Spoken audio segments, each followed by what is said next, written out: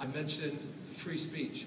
I think it's absolutely clear that the First Amendment, which has 5 components to it, one of which is freedom of the press, freedom to assemble, but freedom of speech. Our Supreme Court has said time and time again that it's not an unfettered right. For example, and I gave you a couple of examples earlier, I can't defame you even though I would be expressing my speech.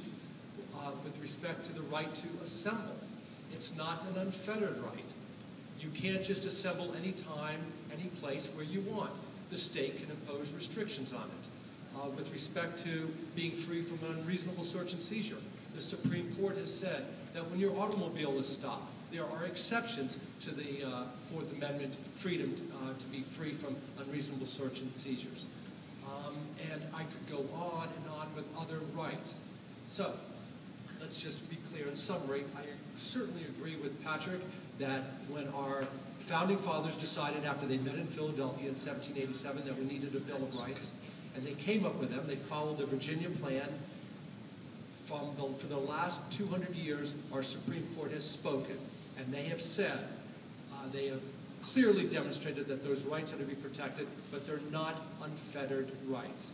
And that's why we're here today, because some of those rights dealing with guns is where I think we diverge. Craig, you got something, then I'm going to get to Dennis. Yes, actually, the founders said that our rights come from God, so they don't have the power to even grant us our rights, let alone curtail our rights. Our rights end where our neighbor and fellow citizen rights begin. And so if I infringe on your rights, that's the line. And furthermore, the First Amendment has 6 clauses. In all my adult life, I've heard it said there's 5 clauses. And you two gentlemen were a little bit at odds with that. Patrick got it right. The first 2 are the 2 separate and distinct clauses.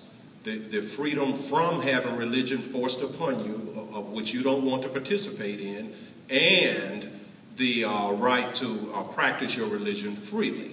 And then you have speech, the press, the right of free association, which has just been thrown out by the Supreme Court, and the right to petition your government. There's 6, and so with the messaging of saying there's 5, which all my adult life I've heard that, they take the first 2 and include them as one and call it the Establishment Clause, thereby giving it the negative connotation that, and there's 2 of them there. One is establishment and one is free exercise. They are their own separate and distinct clauses. And I like you, Joe.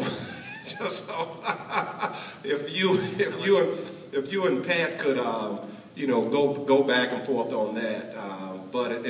And one last thing is the language. I think Larry mentioned the language of the founders, that words we use today we take as a modern meaning, but when the founders wrote what a militia was the entire people, and the primary purpose was not just to defeat an invading army, but, and I don't want to read them.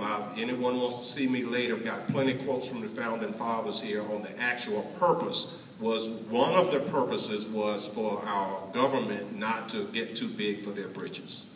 But I hear you saying the same thing Joe's saying, and that is really your rights start becoming limited by where you start. It limits, right. When we go too far, if I go too far, then that's where my rights, the government doesn't do it. Let me pass to Dennis here, and then